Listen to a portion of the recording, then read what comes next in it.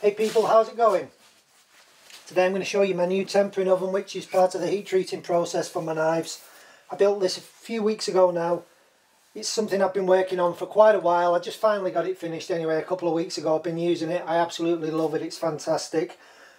I've used many different types of ovens for tempering. I've never really found one that I was just 100% happy with. I've used the Bellin toaster ovens. I've even used my electric kiln for tempering. And I had a dedicated tempering oven, which is really for keeping welding rods warm, although the temperature went up high enough. And I just wasn't happy with any of them. Finally built this and I absolutely love it. It is awesome. Okay. It's built along the lines of the heat treating oven I built. I'll put a link down in the description below to that oven build. It's built just the same, except the materials on this, they're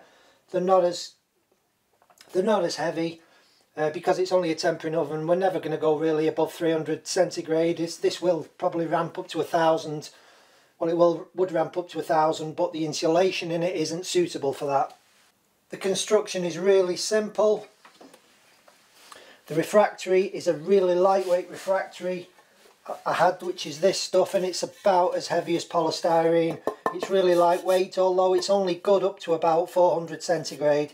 So anything other than that, it'll deteriorate and crack.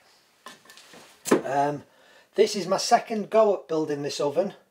The first time I made it, I used the elements from my heat treating kiln, which I swapped out for the heavier elements.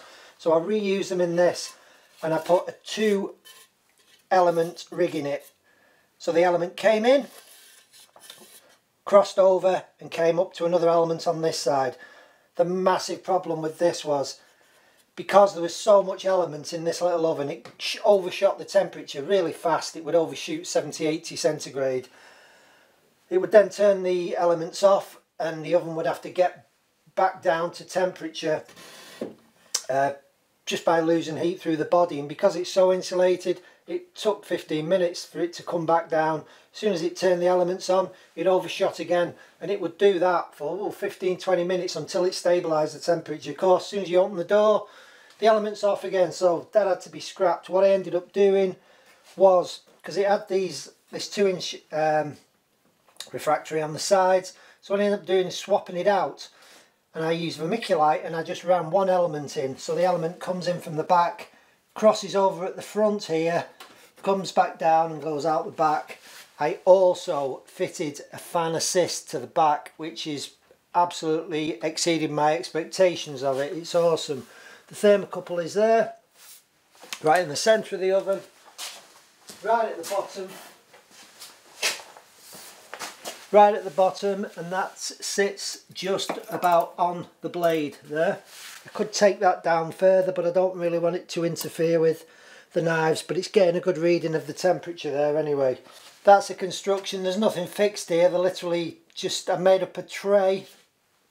So I made up a box from a scrap boiler casing I got from the scrap yard. It had all been thrown into the skip at the scrap yard, so I brought all the casing parts home, cut it all up. It's only really thin, as you can imagine, but it's all it needs.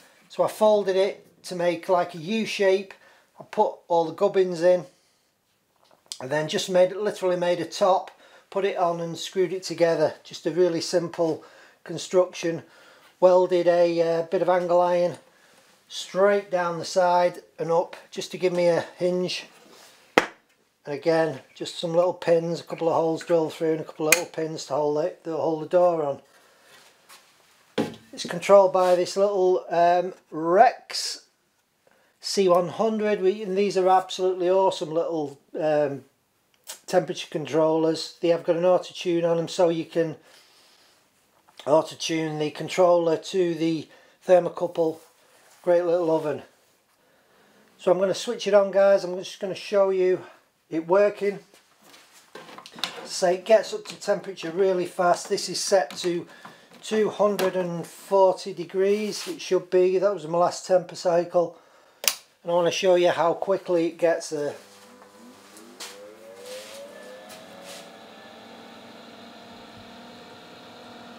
You maybe hear the fan fire up there.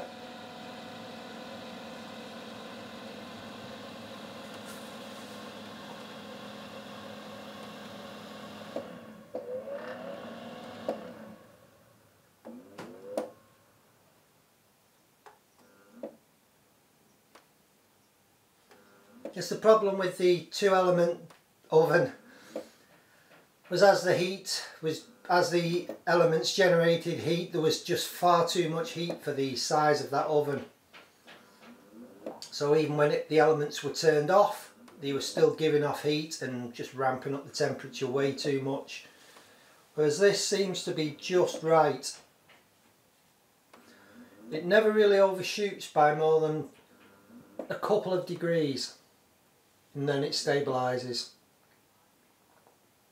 The fan on the back of the oven is wired through the solid state relay, so when the relay is putting power to the elements, it's also turning the fan on and off and on and off, and it's really distributing the heat in that oven. It's getting a beautiful even heat over the knives and cooling the elements down.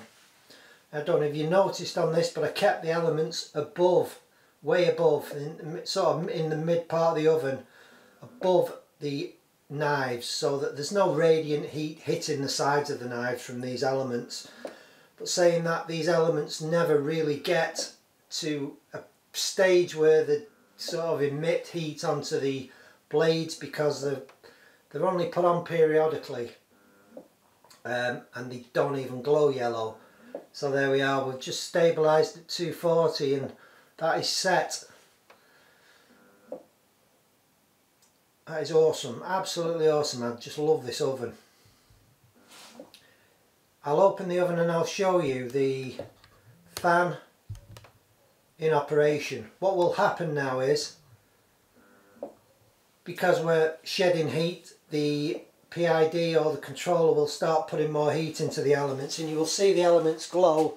In reality, they never actually get this hot when the door is closed and the knives are tempering away in there. You see the fan just ticking away as the element receives power.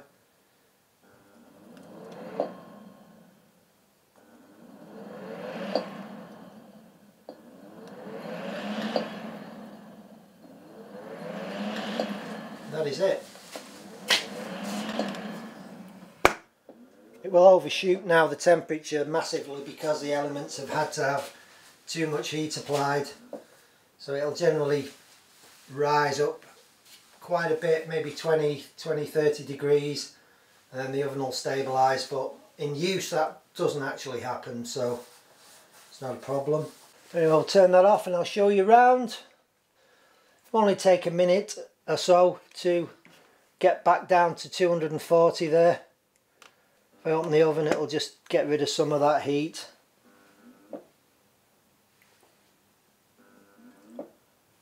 There we go. It'll gradually bring it back now to 240. Again, it'll take less than a minute to do that. Anyway, we'll switch it off. I'll just show you around the oven. The box that houses the PID and the solid state relay. The relay has a 1/2-inch aluminium plate which is fixed to, which sits on the bottom, and that's purely to pull heat out the relay. As this relay isn't really doing a lot of work, it never gets hot. I've never even felt that get warm yet, even after the oven's been on for 2 hours, so it's doing a great job. Put this wire meshing on just to allow an air movement through there, you know. This is the fan end, or the business end of the fan. Now the fan is from a normal domestic oven. Got this from my friend round the corner who owns a little Hoover and washing machine repair shop, so I got this off him. Now the shaft on it was only short, it was about yay long, and I had to extend that because there's 2 inches of insulation on the back of this. So all I did, I spun up another shaft on my lathe with a socket, and I pushed the shaft into that, and I just applied some super glue. The super glue is actually inside the refractory material, so it never really gets hot. So yeah, I made a shaft extension about 2 inches long, which puts the fan about 1 inch off the back of the oven. And that's it, just 3 screws in for the casing. These holes here, these butcher marks were where the original elements came through, and I couldn't be bothered making another back, so we just very roughly cut out with the slitting disc, extended that to get the new placements in for the elements. elements. There's the element connections there. All runs back through to the PID, and as you can see, it does an awesome little job. So the oven doesn't really weigh that much. I think there's probably about 30 pounds in weight, and that is it.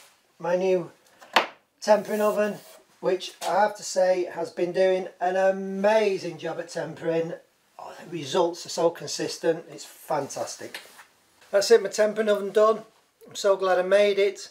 It's much better than all the toaster ovens and other dedicated types of ovens I've had, because I'm a little bit impatient, me, so waiting 15-20 minutes for an oven temperature to stabilise, that's why I built this. And it does an awesome job. It's just good having the confidence to know that your blades have got a beautiful even temper throughout, and you know that the temperature's been absolutely spot on the steel. Man, I tell you, I just feel like Bill Murray on Groundhog Day, just coming out to the workshop making knives, just never really doing anything because of the situation worldwide, the global lockdowns and restrictions. And so I started going out on my bike a lot more, my motorbike. Didn't really use it a whole lot last year. I've had this bike 12-15 years. I actually don't know, I'll have to look and see when I bought it. I absolutely love this bike, 1150 GS BMW. I actually bought it about a year before Ewan McGregor and Charlie Bowman did the long way round on that trip, and so when that series came out I really enjoyed doing that because I knew the capabilities of the bike and places you could go on it. So anyway, I've been out on it a lot more this year, been out going on little rides, and I've been taking my camera with me and just filming some of the footage, so I can look back on it, because I just love the ride and the places I go to, the scenery. It's just so nice to just actually put the footage on the TV and just watch it, and it's as if you're doing the ride again, you know, and you just see things you don't actually see on the bike, because when you're riding a bike on these twisty country roads, there's an awful lot of concentration you need, you know, and staying focused, looking out for obstacles like sheep and tractors and cars and coaches and wagons and buses, which are going to hurt you if you hit them, put it that way. So I'm going to include a bit of footage going forward. Every time I go out, I'll edit some of the highlights of the little bike tours, and you can have a look and see what the countryside is like around me, and no further really than an hour and a half away. It's just some nice rides. Alright guys, thanks for watching, thanks to my patrons. See you all very soon, bye for now.